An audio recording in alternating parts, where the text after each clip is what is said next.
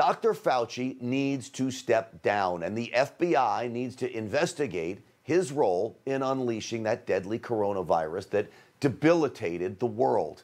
The newly released Fauci emails confirms our worst fears, that Dr. Fauci, along with the United States government, knew Chinese scientists were working on gain-of-function research. In layman's terms, it simply means they knew China was weaponizing an animal virus to turn it into a super virus designed to kill humans. At least 600,000 American taxpayer dollars, probably much more, went to the Wuhan lab where that research took place. We know that to be a fact. And now, despite Fauci's insistence that the virus came from nature, the email release confirms multiple well-respected scientists warned him about the most likely scenario, a leak from the Wuhan lab. They also warned him it appeared the virus had been weaponized, yet he stood before the nation and continued to push that theory that it came from a bat. The mutations that it took to get to the point where it is now is totally consistent with a jump of a species from an animal to a human. When we have so many diseases that emanate out of that unusual human-animal interface. Well, it's all false now. I'm confident of this. I think it will be proven. Now, mind you, there is no evidence of what Dr. Fauci just talked about. None. After thousands of animals tested, scientists have yet to identify one that is infected with the China virus. Not a bat, not anything. And remember, China has refused to cooperate with any legitimate investigation. And U.S. intelligence believes China has already destroyed much of the evidence pointing to the lab leak. But as early as today, after the email release, Fauci still continues to say this about China. Obviously, you want openness and cooperation. One of the ways you can get it is don't be accusatory. Don't be accusatory towards China? China engaged in an act of war, if not by simply letting the virus spread. But I'm left asking, why is the United States involved at all with helping our enemy design and grow deadly super viruses? China attacked the world, not just the United States, and yet Fauci sides with China. I think the accusatory part about it is only going to get them to pull back even more. We've got to do it in a combination of diplomacy, scientific, forensic investigation, and do it in a way that the people of good faith, not who want to do blame, but people in good faith are really trying to find out what the origin is. Good faith, he says. China profited off the pandemic. It exploited it. The virus leveled a crushing blow to the American economy. It destroyed families. It left millions of people dead across the globe. His defense of China is unfathomable. What do they have on this man?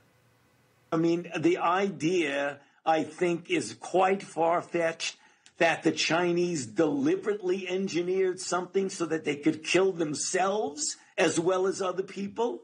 I think that's a bit far out, John. China doesn't care about its people, by the way. It engages in genocide right now as far as the Uyghurs go.